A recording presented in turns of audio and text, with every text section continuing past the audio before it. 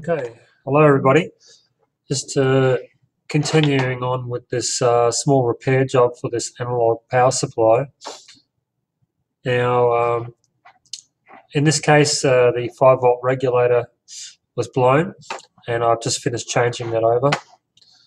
Now, all I have to do now is I've got to reattach this printed circuit board here back to these the terminals on these banana plug sockets, which are mounted on the lid of the box.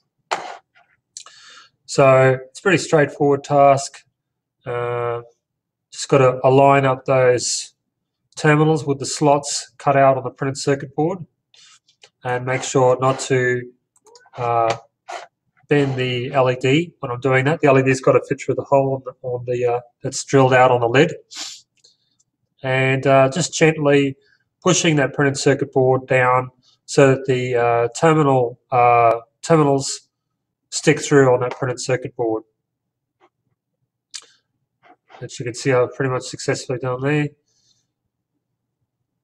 Now the next thing to do is get the old flux, solder and soldering iron, and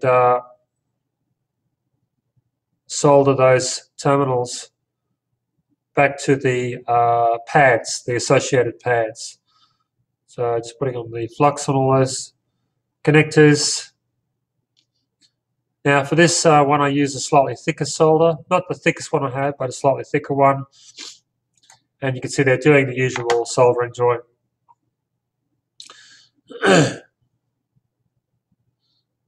Now this connection is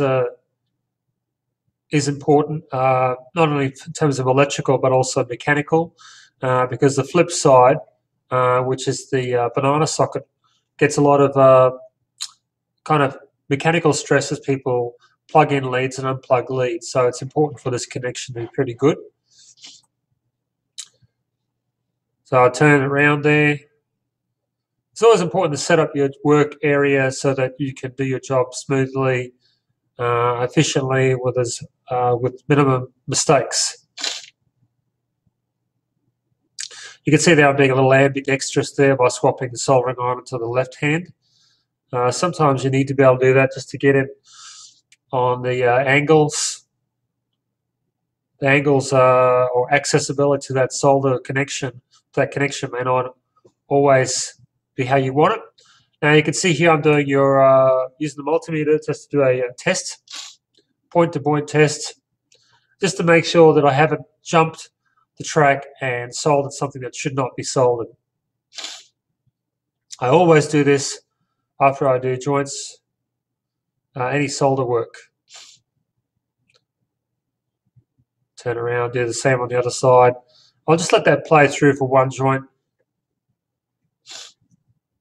So you can see I'm testing the adjacent solder area and also where that terminal should be connected to the track. So that's all good. Just doing a close-up of the board there. Now, basically just reattaching that in there, putting the capacitors so they all fit in. You get the electric screwdriver out. Always a big time saver, the screwdrivers, electric screwdrivers. Do the final tighten with the manually, do the final tighten. And then plug in the AC supply. Get the multimeter out. And just check all those voltages to make sure that they are measuring correctly. So 5 volts checking out okay.